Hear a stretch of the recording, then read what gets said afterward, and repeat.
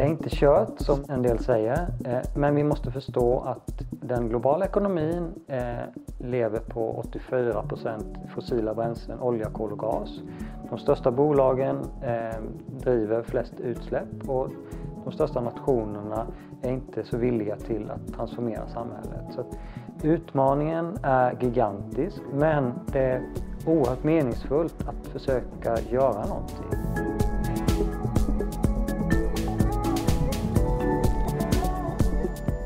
Min forskning försöker förstå hur vi som samhälle kan ha resultat från klimatvetenskaplig kunskap och leva mitt i klimatkrisen, men inte agera tillräckligt.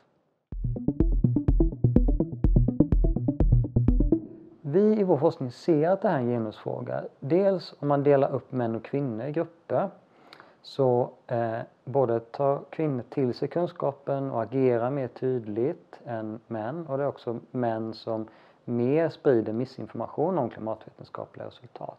Men framförallt så är det här en genusfråga när jag tittar på forskningen om maskulina normer. Sommaren 2018 till exempel så hade vi grillförbud på grund av att det var risk för skogsbrand. Och den här torkan är ju som en konsekvens av den globala uppvärmningen. Och många reaktioner som då skedde var att jag rör inte mitt kött och jag ska få grilla hur mycket som möjligt. Och då var det väldigt mycket män som uttryckte det här då. Så det här kan vara en väldigt praktisk manifestering av det här.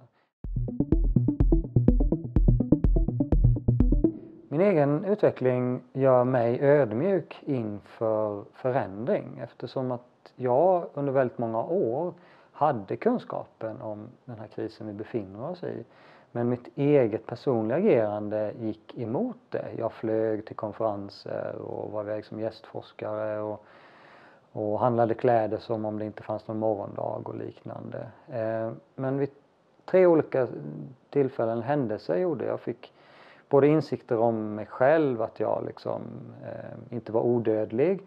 Jag såg andras bra agerande, förebilder. Och jag fick också fördjupad kunskap i den här frågan som gjorde att jag själv förändrade mig då.